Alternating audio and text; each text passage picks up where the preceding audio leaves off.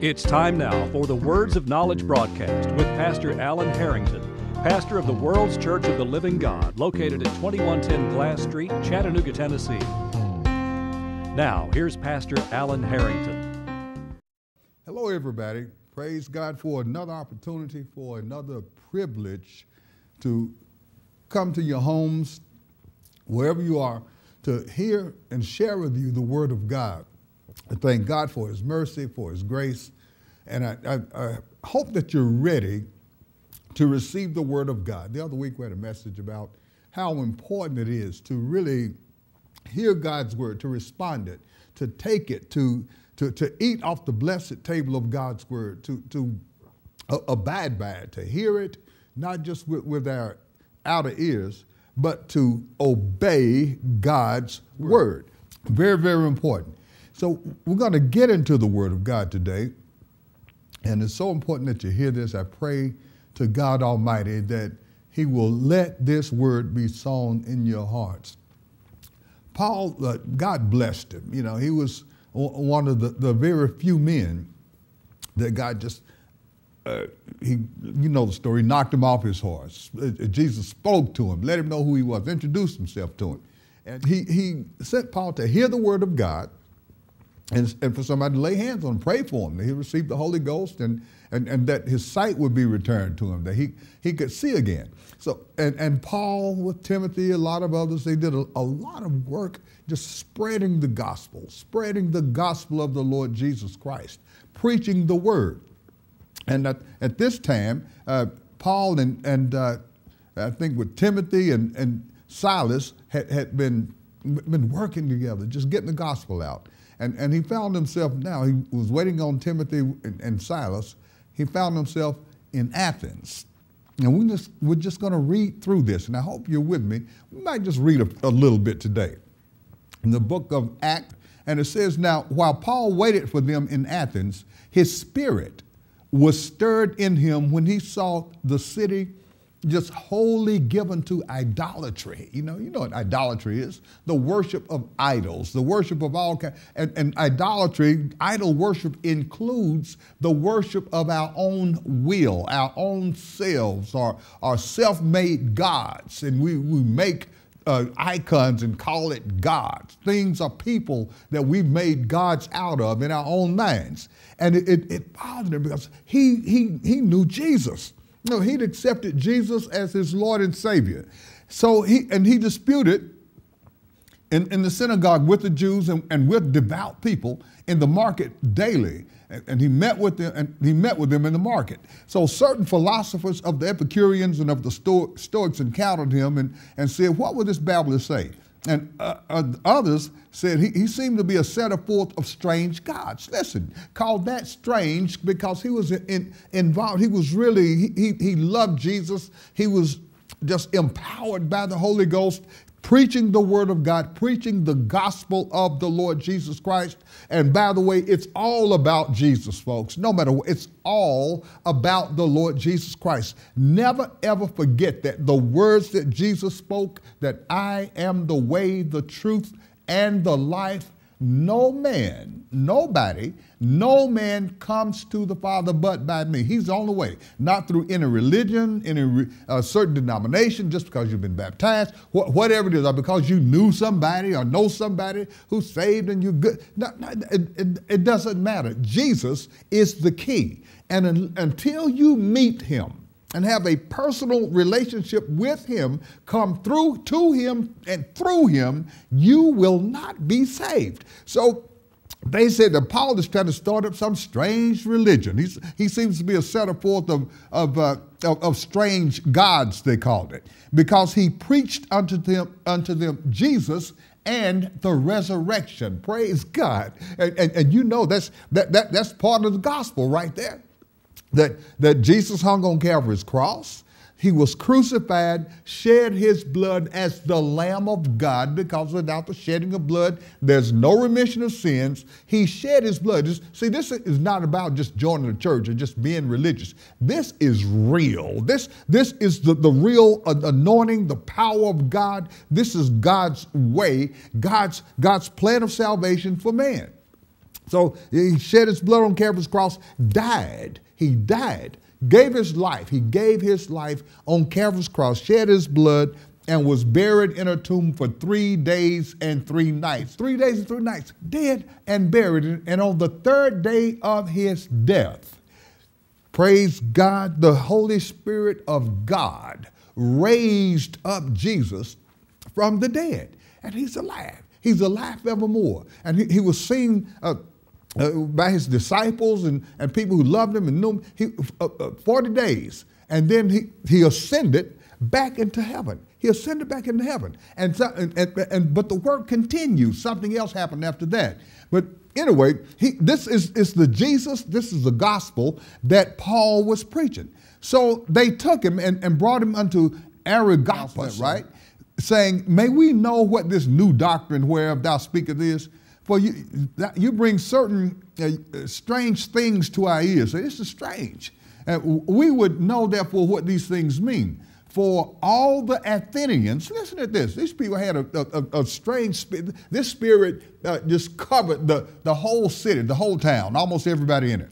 For all the Athenians and strangers which were there spent their time in nothing else but either to tell or to hear some new thing. That's all they did. They were always hearing and telling. And God, of course, through the teaching of the Holy Ghost that he gave by Paul, a man that's a heretic, after the first and second admonition, you tell somebody about Jesus, you give them the truth, you just say, reject. Don't keep going back to that person. Don't try to make people get saved, or you're going to make them just believe what you, let them go, let them alone. Because that's all they do. Some people just like to debate. So don't do it. Don't do it. So, but this is all these people did. So Paul decided to talk to them a little bit. And he said, then Paul stood in the midst of Mars Hill and said to the men of Athens, say, I perceive that in all things you're too superstitious. And many people do in the so-called Christian religion, in the so-called church. Some people bring a lot of superstition into what they say they believe, into their doctrine. These people believed in some of everything, everybody. They didn't know what to believe. They just believed everything. And he let them know, say, brothers, you all are just too superstitious. He said, as I passed by and beheld your devotions, the things that you worshiped, praised, offered to, or whatever, he said, I found an altar with this inscription, to the unknown God, whom therefore ye ignorantly worship. Him declare I unto you. Praise God. He knew who they were trying to address. That they had an altar set up to the unknown God. They didn't know who he was, didn't know anything about him. And he said, I'm gonna let you know who this is and who this is all about. And you can't help but think and recall how Jesus told the woman that he met in Samaria at the well, he said, you worship, you know not what. You don't know what you're worshiping. And he gave her the word of God. He introduced himself to her. She met Jesus and her life changed. Praise God. She received the spirit of his word. She believed that he was the Messiah. Her life changed. There's no way you can meet Jesus and your life not change. I'm not saying you will be perfect, but you will grow in the grace of God. And there's one thing about it. We're going to just get on into this. Your life will continually change, and you will always, brothers and sisters in Christ, you will always find that you're not perfect, so don't ever think that. That you're not smarter than everybody, so don't think that. That you're sin, that God's always going to be working on you. And he's going to work on you through his word and by the Spirit of the Holy Ghost. God's always going to work on you. So he said, see, I'm going to declare this God unto you. He said, God that made the world and all things therein, seeing that he is Lord of heaven and earth, dwells not in temples made with hands, neither is worshiped with men's hands. Hallelujah. As though he needed anything. God doesn't need us. Listen, seeing he giveth to all life and breath and all things, and has made of one blood all nations of men for to dwell on the face of the earth, and has determined the times before appointed and the bounds of their habitation, that they should seek the Lord, if haply they might feel after him and find him, though he be not far from every one of us. Why? Because God is everywhere. God is everywhere. For in him, only through God Almighty, only through his life-giving spirit, for in him we live and move and have our being, as certain also of your own poets have said. For we are also his offspring. For as much then as we're the offspring of God, we ought not to think of the Godhead as like unto something that's been made. In other words, with gold or silver or stone or cut out or graven by art or man's device. And so, now that was the time, say, in the times of this ignorance, God winked at it. He overlooked it. But now he commandeth all men everywhere to do what? To repent. To repent. And this is what God is looking for. Commanding people, looking for people to repent from their own ways, from their own evil deeds, from their own ideologies, from their own evil surmisings about God, from their own self-will and self-righteousness, their own religious attitudes that allow them to live in sin and still believe that they belong to God as a believer, a child of God. Just because you believe there is a God doesn't mean that you belong to God. As a child, as a son or a daughter. So God said he winked at all this idolatry at one time. He sort of overlooked it. But now God is calling on all men everywhere to repent. You know what repent means? That means to turn away from whatever way you're going, from your sins, from your evil, your own thoughts. Turn from your own ways to the ways of God. To the ways of God. Turn away from it. Listen, to repent, to turn around and never go back. And we find ourselves, even as believers, in our daily lives. Jesus taught us to pray and forgive our sins as we forgive those who sin against us. We find daily that as we grow, as we learn, that there are certain things that we need to repent from. That we do. And by the way, there's no way you can come to Jesus without repenting from your sins. There's no way you can make a reconciliation or have a change of heart, a change in your life without repenting. You have to turn from your own way. And you know why people find they can't? Pride would not allow some people to repent. Some people don't really know what the goodness of God. Some people sit up in church, in a church building, I'll put it that way. Well, if the truth has been preached there or not, and have just hatred in their hearts for other people. They don't belong to God. That's the thing. Have hatred and feel like it's all right for them to be that way. To be bigoted, to be prejudiced, to have a heart full of unforgiveness and malice and envy and jealousy, like that's okay. They have not repented. They've not turned from their own evil way, from their own ideas and the lifestyle of the old man, the flesh. They don't think it's necessary. That God will accept them. They're special. God will accept them like they are. They can be evil and saved too. No way. It does not happen. God is calling the lost and saved alike to deal with repentance. First of all, if you're lost, you have to repent. Turn from your own way, from your own ideas, your own thoughts, your own ways, and turn to Jesus. That's it. Turn to Jesus. After being saved, you find that, yes, you can't hold animosity against people and live. We're going to read it. That's evil. That's an evil heart of unbelief. You can't do it. You've got to believe God and live and accept Jesus, accept the word of God the way God gives it, and live that way. People need to repent. Some people cannot repent. We talked about Esau the other week. He could not repent. Some people can't repent because, see, the goodness of God, that's what it takes. They haven't seen, they haven't experienced the goodness of God, the overwhelming goodness of God that leads a person to truly repent. And to repent doesn't, see, some people try to cover it. They try to mask it. They try to say, well, I repent. I turn from it. I'm going to stop being so hateful or so mean. But they just say, that's an outside thing. They just talk about it. But in their hearts, their hearts are still full of misery and still full of bitterness. Why? Because they have not repented. Still full of unforgiveness. Why? Because they have not repented. They've not turned to Jesus. They've not turned to God. And I hope the case is not that God has rejected them. I hope not. I hope that's not the case. But listen to this. And it says, but now he commands all men everywhere to repent, because he has appointed a day in which he will judge the world in righteousness. Praise God. By that man, Jesus, by Jesus, whom he has ordained, whereof he has given assurance unto all men, in that he has raised him from the dead. God is, he's shown that this is his anointed, and we'll talk about that tomorrow. That he's raised Jesus from, he is the Son of the living God. The anointing of God, the Holy Ghost is in the power of the Holy Ghost is in his hands, his power. And he pours that Spirit out on whomsoever he will. Those who will really, truly receive him. Now, let's go. Let's go to the, well, we're already in Acts, so let's just continue reading in the book of Acts.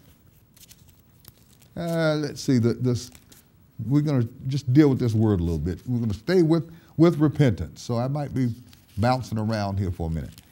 All right? So here in Acts, the second chapter, the 37th verse, let's see.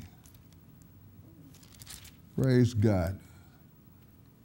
Okay, yeah, this is Peter, after the Holy Ghost was poured out on the day of Pentecost. He gave the message. We're not going to read all of it, but he gave the message.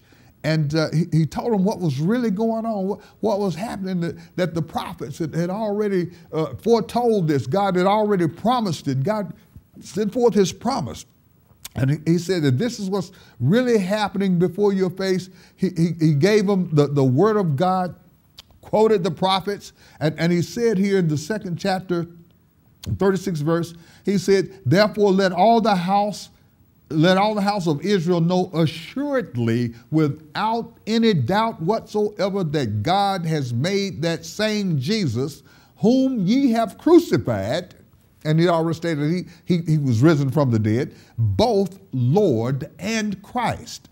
And when they heard it, and you just wish people would do that today, when they heard that Jesus Christ was Lord, because God had demonstrated his power, his authority there on the day of Pentecost, on the outpouring of the Holy Ghost, Holy Spirit, whatever you want to call it, the Holy Ghost of God, the Holy Spirit of God, unto the believers that were waiting. And he gave them the message, and the people, when they heard it, instead of getting angry, see, some people some people say, well, I already know that.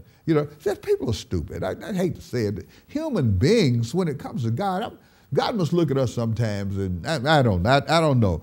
But they heard it. These people heard it, and they were pricked in their heart. It stuck them the right way. And they said unto Peter and to the rest of the apostles, men and brethren, what shall we do? We've been going the wrong way. We've been looking for the wrong things. We've been expecting the wrong thing. We've been believing the wrong thing. We've been depending on our own self-righteousness or whatever. What shall we do? What shall we do? Then Peter said unto them, first of all, repent. Repent and be baptized, every one of you, in the name of Jesus Christ. Why? For remission. So if you've get saved, you receive Jesus as your Savior, and be baptized in the name of Jesus Christ for the remission of sins, and you shall receive the gift of the Holy Ghost. Praise God. For the promises unto you and to your children and to all that are far off, even as many as the Lord our God shall call. Everything, salvation, everything, every change in a believer's life after being saved, everything, brothers and sisters, starts with repentance, not just some kind of religious act or pretending, but true, from the heart, repentance. Repentance, turning from your own ways, from our own ways to the ways of God. Praise God. We have to Thank you, Jesus. We have to accept that. Yeah, and a believer is willing to accept it. So let's go on to read in St. Mark here.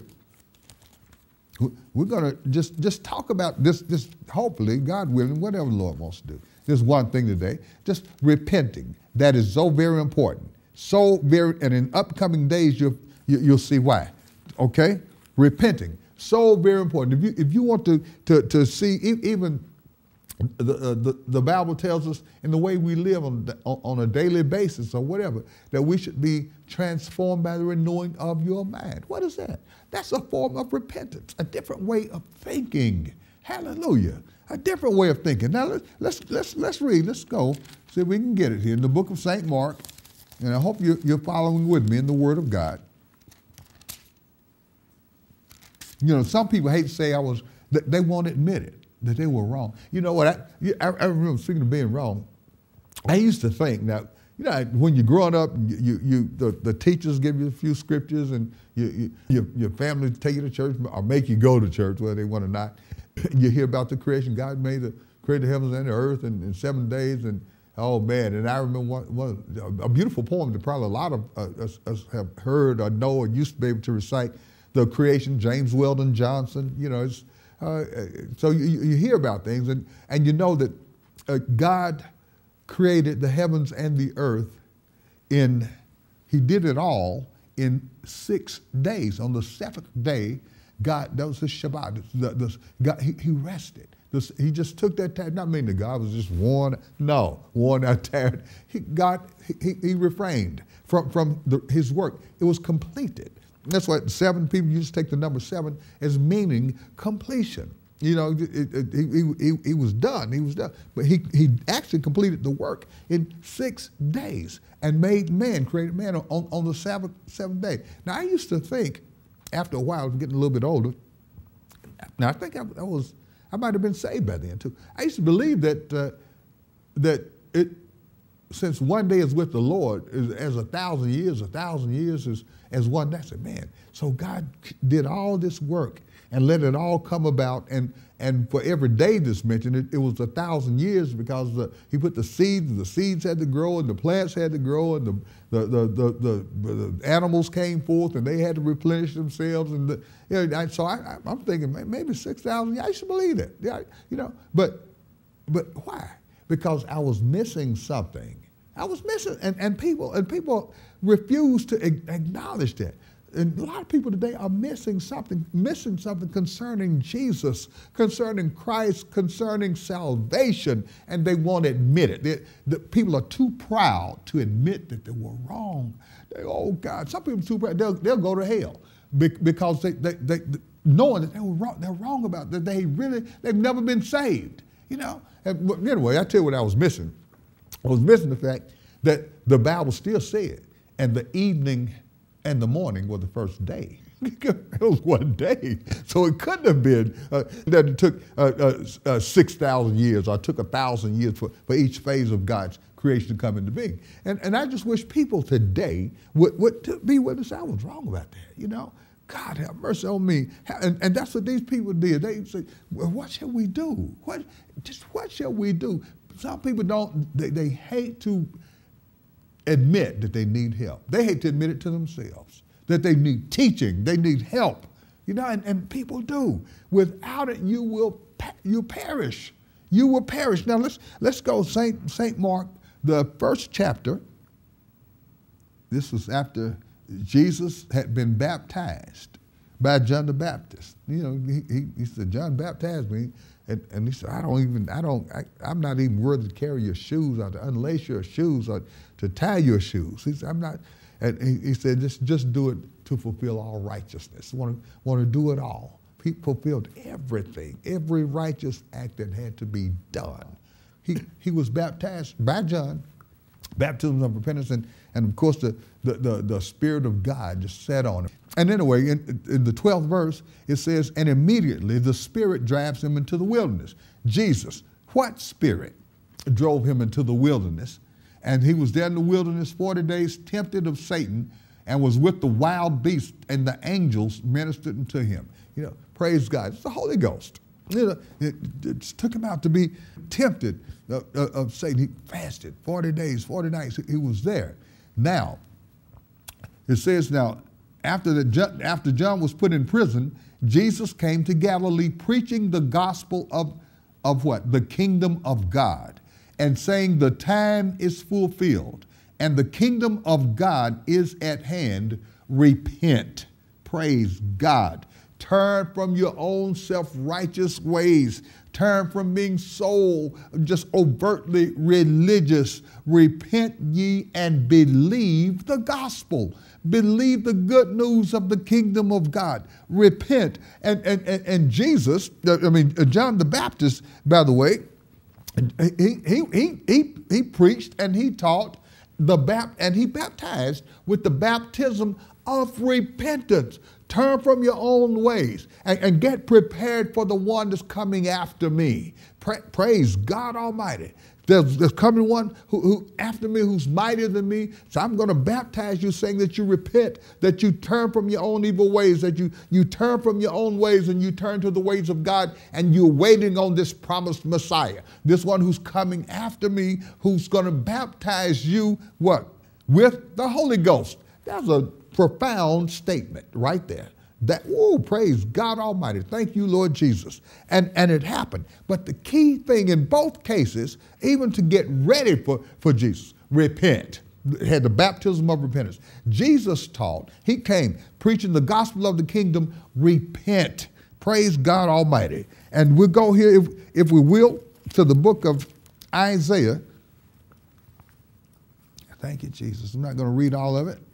But you know, everybody, almost all people who go to church or believe, they know about Isaiah 53.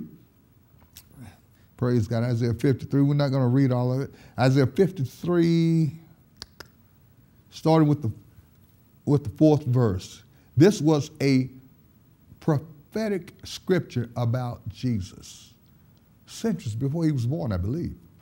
Prophetic. But everybody knew who this was talking about.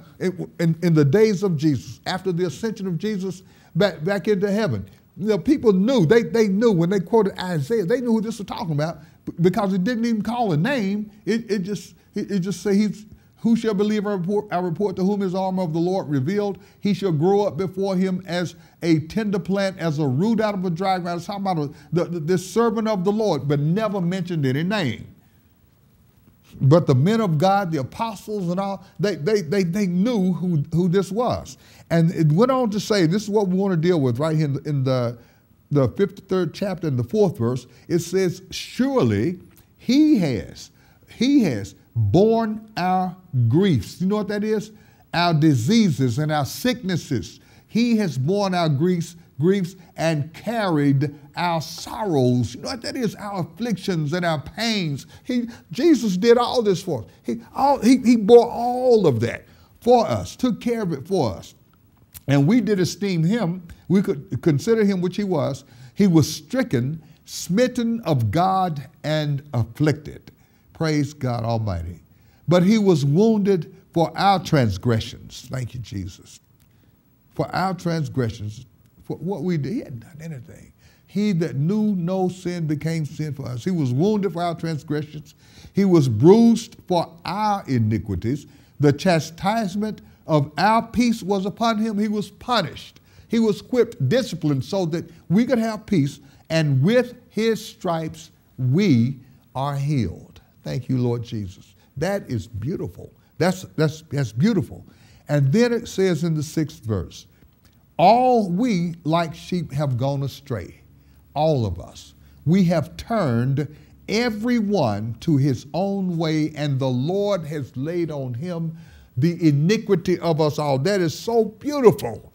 Thank you, Jesus. So he took God laid on Jesus all our iniquities. He took who and what we were, our sins, our iniquities, our filth, our sickness. He took all that for us. And by his being crucified as he was and becoming sin for us, He took what we were and gave us what he was, his righteousness. We have received, and that's the only way we can become the righteousness of God is through the finished work of the Lord Jesus Christ. It's all about him.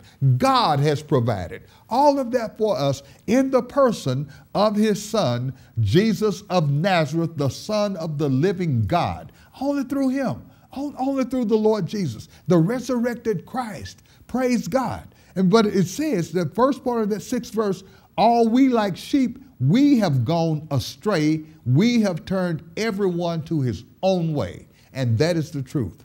The human race turned away from God, turned against God. Some turned to rebellion, rebelled against God. Some turned in total rejection of God. But we, as humans, we've turned to our own way. So what do we need to do? Repent. Hallelujah, Jesus. That's what repentance is all about. To repent and turn to God. Turn to the way of God. Thank you, Jesus. We got to keep on. We got to keep going. Got to keep going. Let's go here to the book. That's what this is about. Repentance.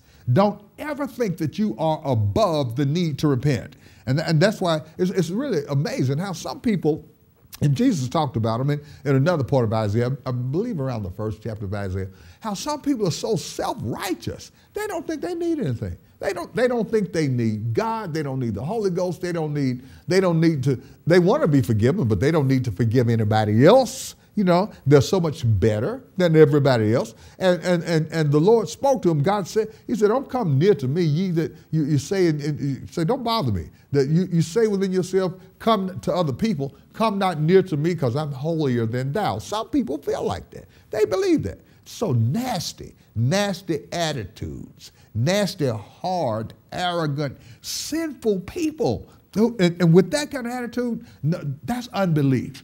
Total unbelief in the mercy of God, unbelief in the way of God, unbelief in the love of God, forgiveness of God, compassion of God. That's total unbelief. But they say, I'm better than you. And arrogant, mean, hateful, unforgiving, unmerciful to other people, but they want to be pious, just good believers, so-called Christians. That's not God's way. That's not God's spirit. That's something else. That is a spirit of deception. Hallelujah. Praise God. That's why a lot of people have been taken with seducing spirits. They've been enticed. They've been charmed. And seducing spirits are found all through the church world. That's just the truth. They're enticed into religion and seduced into, and they think they can live and be any kind of way. And I know people make mistakes. God knows, I've made a ton. God have mercy on me. And he has. Praise the Lord. But people change. You know, God, by God's Spirit, by God's grace, that all ongoing process of growth and love and development by the Holy Ghost, and that new man growing, that inner man growing in them, that's always going to bring change. Repentance is always going to bring change in a person's life. But some people don't think they need it, you know. But the whole human race has gone out of the way. The only way you can get to God is to repent. That's the truth. Repent and receive the Lord Jesus Christ as your Lord and Savior. Receive, not just in name. You know, some people got that in name. It's in the Bible too. They carry a name, and that's it. You know, we might read about it a little bit, but that they're a believer, they're saved, they go to church. But the heart, the hearts are not really with God. And that's the mistake, and that's why so many, God have mercy, it's almost frightening to think of it. So many people are going to wind up in a burning hell, a lake of fire and brimstone, who once sat on the church pew, who once preached from the church pulpit or sang in the church choir and talked about Jesus. And it's going to happen. Jesus talked about that himself in St. Matthew 7. He said, men are going to come and say, Lord, Lord, haven't I done this? I've preached, I've sung in the choir, I've done many wonderful works in your name. In your name. Oh, God have mercy. You better make sure. Don't play with your soul. This is real. This is real. Thank God. I thank God for his Spirit, for his word. I praise the Lord for his word. God knows what he's doing. Repent. Repent. Believe the gospel. Receive Jesus as your Lord and Savior. Turn from your own way, or turn from your own, like religious ways or self-righteous ways or your own pride, your own arrogance. Turn to the ways of God. Hallelujah, Jesus. Now let's read here. We're going to keep moving very quickly. I'm not going to be able to read all this. I tell you what, let's go to Revelation.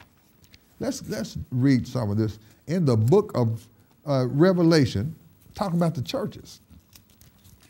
I'm going to just read through some. I'm not reading it all. I'm going to skip through it so you can read it when you get through. Ask God for understanding. We've had a message on this before. One day we definitely need to have a message on all these churches. These were the 7 churches of Asia, and God dealt with them, sent them a message.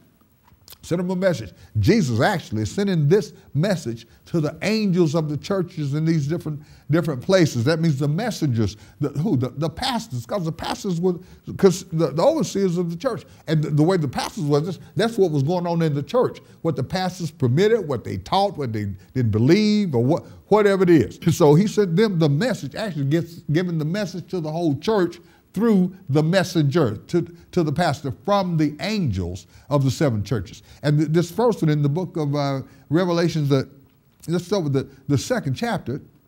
Listen to this.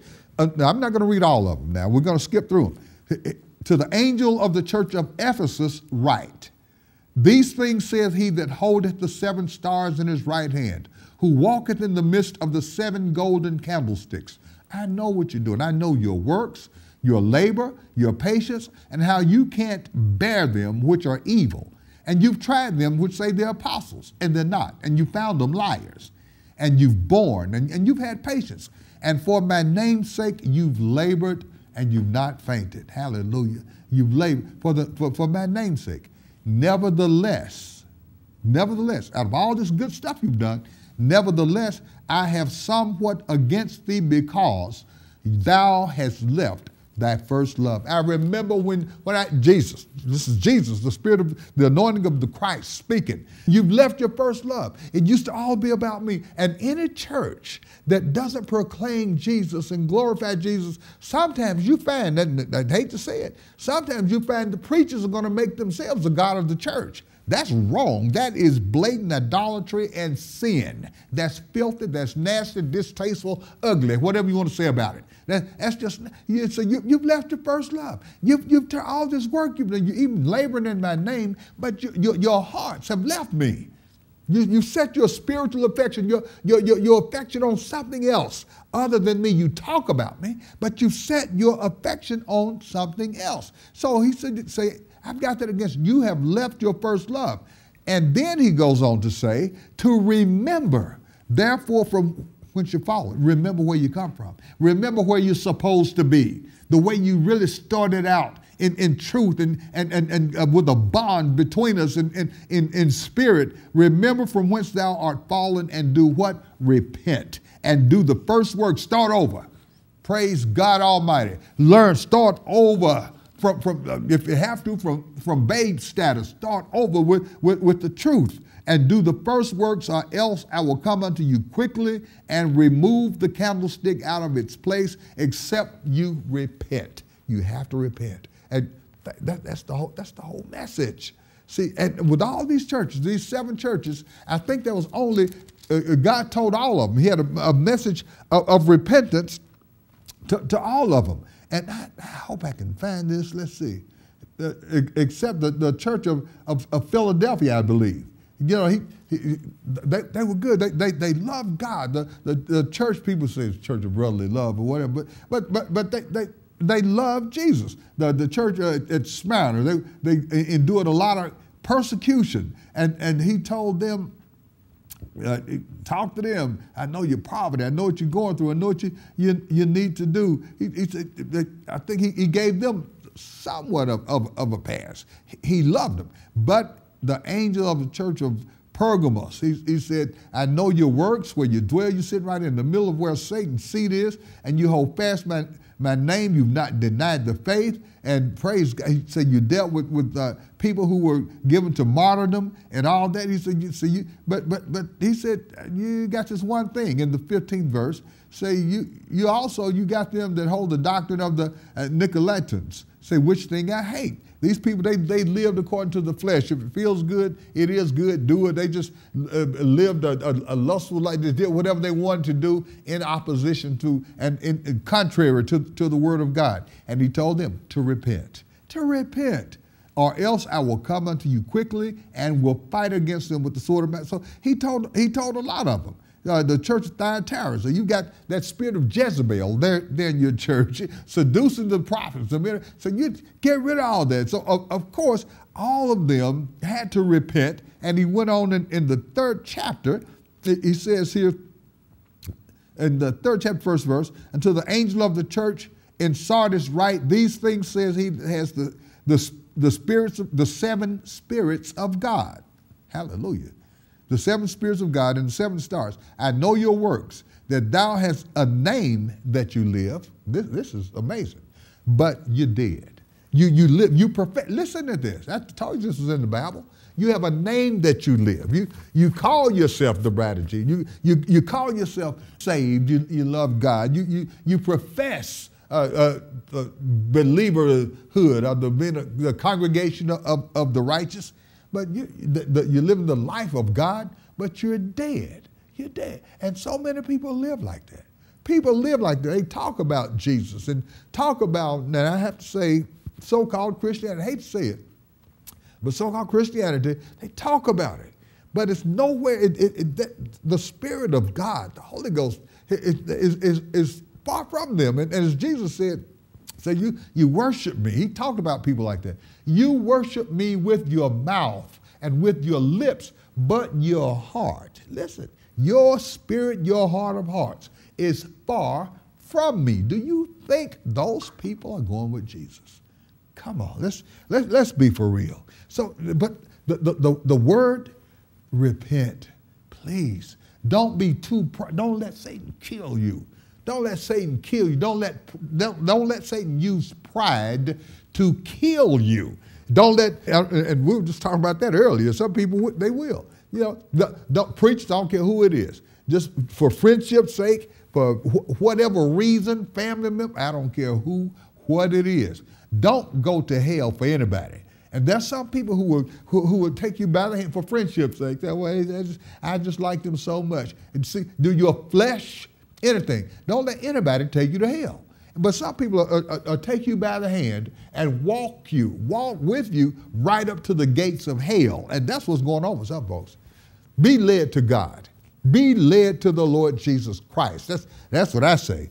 Praise God. And God's not just who or whatever we think he is or supposed to be. God is who he is. He's who he said he is. Not what we think or feel by our own little puny fleshly minds.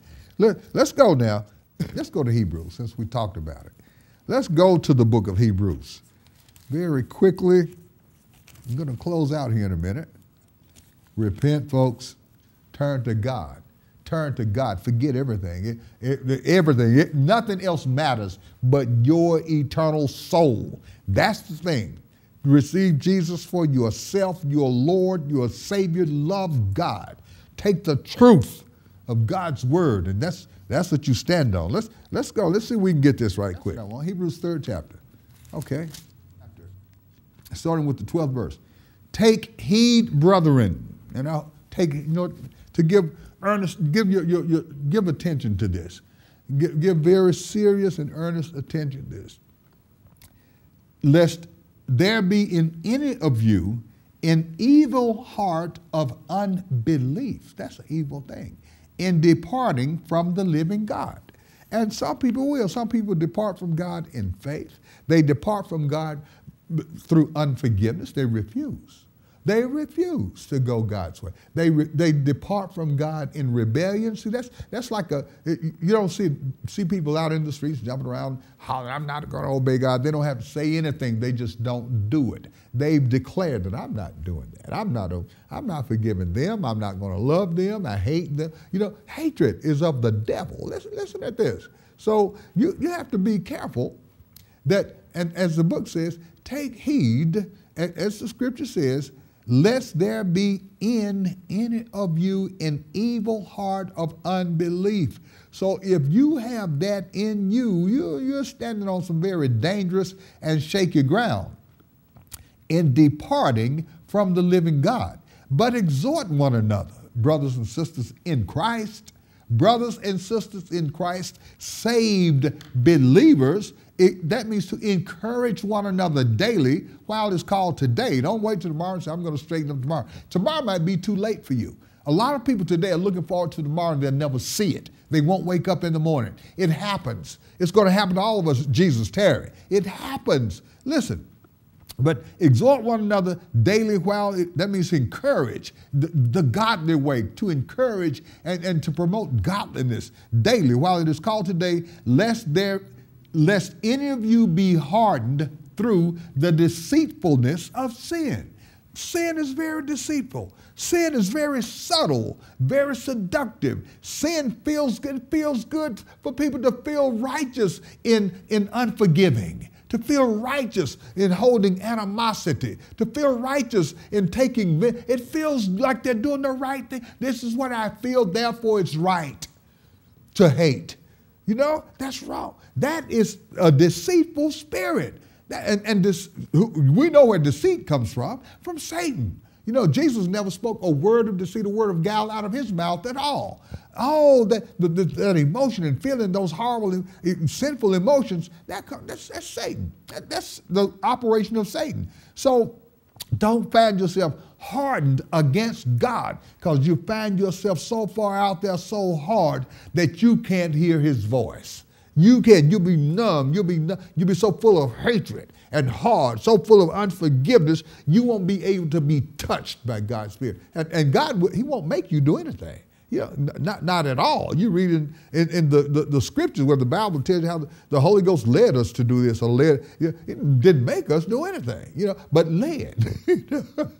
The Spirit of God led. But God's not going to make you do anything. So if you don't have this kind of spirit, this kind of willing and welcoming spirit for God, this welcome attitude, for God to have your way in my life, oh God, I receive whatever you want to do with me. Hallelujah, Jesus. You're a lost ball and have weeds. So you don't want to sit there, be hardened to the deceitful, and sit there with the evil heart of unbelief, which will cause you to do what? Depart from the living God. And you can sit up in church all day long and still be so far away from God that you can't really see him. You can't see him. God's not really real to you at all, but you think you're okay. You know, that's dangerous. So you depart from God, and then you also hardened through the deceitfulness of sin. For if we are made partakers of Christ, if we hold the beginning of our confidence steadfast until the end. Some people don't have that true faith, that real faith that keeps them no matter what, man, ups and downs, through the thin and the thick of it, the good and bad. You know, some people, they don't have it. You know, they don't have that enduring kind of faith. So they don't have the faith of God, the faith of the Lord Jesus Christ. And so it says, now while it said, today if you will hear his voice, harden not your hearts in the provocation. For some, when they had heard, they still provoked God. Listen, howbeit not all that came out of Egypt by Moses. Everybody is really not saved. Everybody that left Egypt, they weren't really with God. They weren't really with Moses. They were looking for some kind of change. They were looking for maybe to get from under Pharaoh's hand or from under the whip for a minute. You know, but still they weren't with the program as in the days of Moses, like people today. People will come off the street, you know, like the Bible says, the dog that was turned from his vomit, he'll return right back to his vomit. Eat something that makes them sick. The world makes them sick. They get fed up through the knowledge of God, of the Word of God. They know that there's something better. They know what it is to be churchy, to be religious, and they'll turn from it for a while, but then they'll go right back to that same filth and puke that made them sick, whether it's through self-righteousness or just blatant sin. And some people don't realize that sin is sin. I don't care if it's the attitude of the mind, the thoughts, the body, or the actions of the physical body. Sin is sin. Unbelief is sin. All of that's wrong. Unforgiveness is sin. Arrogance is sin. Pride, that's an abomination to God. God hates that.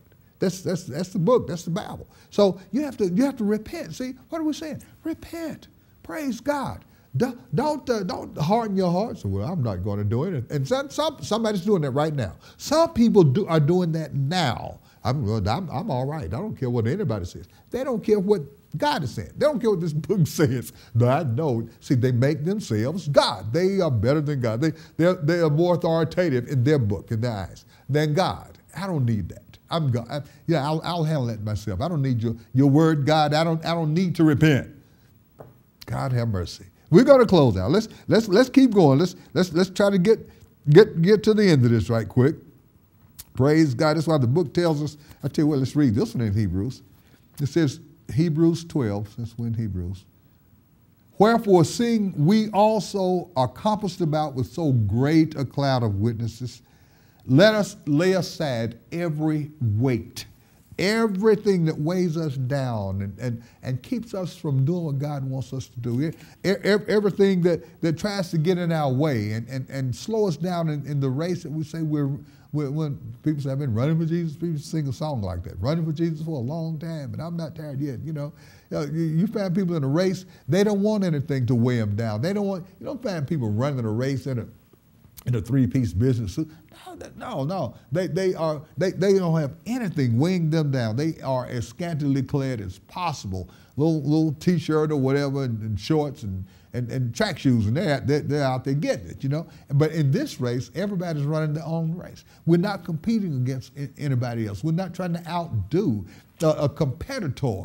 No, we're wanting to run the best race we can for the Lord Jesus Christ in the ministry that he's given us. Listen, so it says, lay aside every weight and the sin which does so easily beset us, so easily takes advantage of us. And let us run with patience the race that is set before us. And the sin that so easily besets people is the sin of unbelief.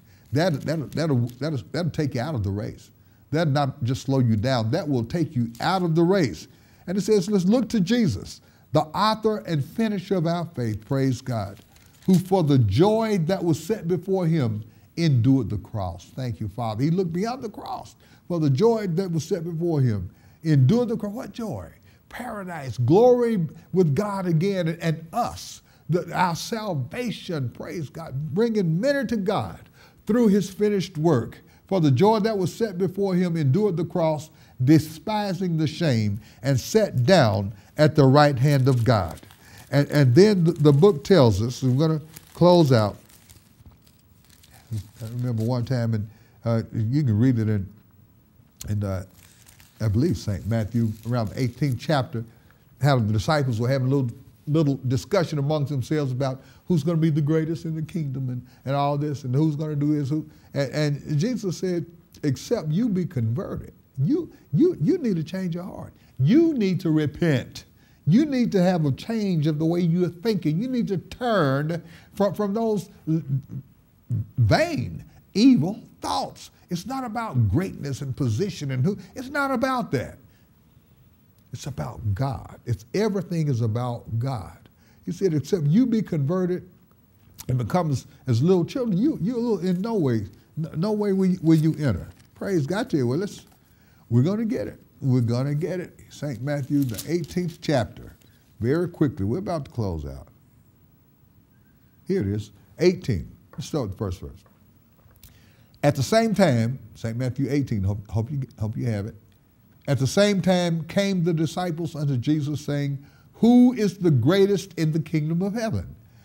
And Jesus called a little child unto him and set him in the midst of them and said, verily I say unto you, except ye be converted, except you be changed, except you turn from the way that you are, be converted, and turn from yourselves and become as little children with a childlike attitude and have a childlike faith in God, ye shall not enter to the kingdom of heaven. Everything is about repentance. Everything is about conversion. Nothing is about us. Everything is about turning from our own way in our everyday life, everything, from our own way to the ways of God. That's what it's all about. I just had to get that. And be willing to praise God. And I just thank the Lord so much because he doesn't need us. As the Bible says, we're going to read this, we're going to get ready. We're going to close out in St. Luke, the 3rd chapter. I think it's one in St. Mark too, but let's go to St. Luke, the 3rd chapter. Praise God. Don't think that God, he has to have us to express himself. No, he does not. God he needs us so much. God needs nothing. You know, we read that in Acts.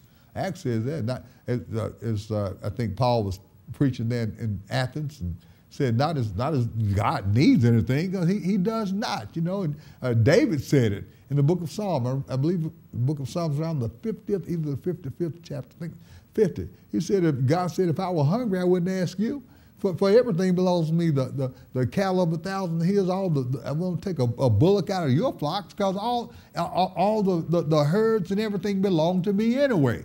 Everything is mine, said God. So God needs us for nothing. Some people think that God, and they have that attitude, well, I'll show them. I don't need to go to church.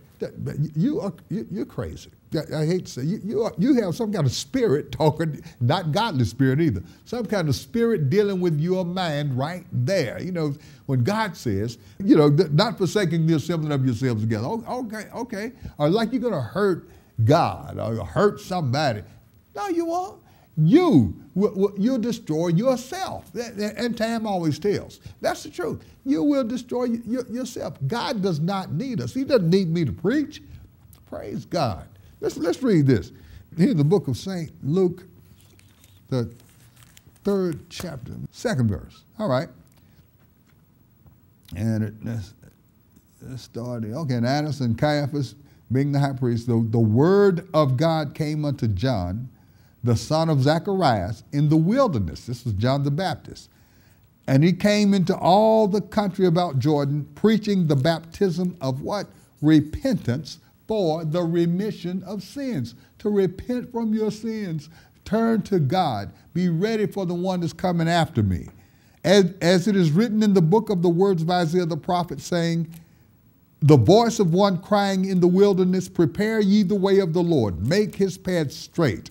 Every valley shall be filled, and every mountain and hill shall be brought low, and the crooked shall be made straight, and the rough ways shall be made smooth, and all flesh shall see the salvation of God. Then said he to the multitude that came forth to be baptized of him, O generation of vipers. Why? Because a lot of Pharisees and Sadducees and self-righteous people, a lot of people came there. You know, some folks are just coming out of curiosity without a heart of repentance, without turning. Some people, they'll say it, but they won't do it. You know, and John saw that. They had no change of heart, no change of thought, no change of life, nothing. So he said this, you generation of vipers, who has warned you to flee the wrath to come? He said, oh, yeah, who's warned you to flee the wrath to come? Bring forth, therefore, fruit worthy of repentance, and begin not to say within yourselves, well, we don't need to repent. You know, some people are self-righteous. Say, we have Abraham to our father, for I say unto you. Then this is, he told them, don't even think like this, because we're children of Abraham. We're automatically children of God, and Jesus already dispelled that in St. John, the 8th chapter, when he told them, so you say you're Abraham's seed, but you seek to kill me. You can't hear my word because you're really of your father, the devil. So everybody's not born for God. That's just the truth right there, okay? So that's what John the Baptist was saying. He said, don't even try to use that line that we're Abraham's children. Say, don't say that, because God is able of these stones to raise up children unto Abraham. Praise the Lord God Almighty. Now that's beautiful. That is able of these stones to raise up children unto Abraham. That is beautiful. And in another place, I believe it was in another one of the Gospels, I believe St. John, one of them, where they were coming with Jesus. They were coming down out of the Mount of Olives, and people were saying Hosanna and praise the Lord, and they were praising him, and the Pharisees wanted people to be quiet, to stop praising God, and Jesus said, if these hold their peace and don't cry out, even the stones would crowd in praise. You know, so God doesn't need us. It's a blessing and a privilege. It's so sweet of God. I thank the Lord God for his mercy, for his generosity, for his goodness. I thank God. According to his word was said again, we might have talked about it last week a little bit, that he counted, not that we were, he counted us faithful and put us in his ministry. Thank God that he put his words in my mouth. I praise the Lord. Thank God that he thought on any of us. Before the world was ever formed, thank God. But don't get that arrogant attitude where God needs you to perform a work or he needs you to do. It's a blessing, it's a privilege, it's an honor, it's just praiseworthy to God to have been chosen even to call his name. So let's live for the Lord and remember that no matter what we do, turn from your own way. First of all, even to come to Jesus, you got to turn from your own way to the Lord Jesus Christ. Turn from your own way to the ways of God. In your daily living, make sure that you turn from your own arrogance, your own pride or whatever, to turn to the way of God. And you will find that you'll grow. You'll grow so much in the stature of the grace of God as a child of God, as a son or daughter of God. And you continue to grow in the blessedness and in the blessings of the Lord. And this is what I want to see for all believers. Believers, I say, because everybody's not a believer. So true believers, praise God. Stay with the word. Stay with God's word, and God will bless you. Praise God. I thank the Lord for this time he's given us today. Thank God for his mercy, for his grace. And I'll say goodbye, and may God bless you until the next time. You've been listening to the Words of Knowledge broadcast with Pastor Alan Harrington. If you would like to write Pastor Harrington, send all correspondence to Words of Knowledge, P.O. Box 11005, Chattanooga, Tennessee 37401. That's Words of Knowledge, P.O. Box 11005, Chattanooga, Tennessee 37401. Tune in next week for another Words of Knowledge broadcast.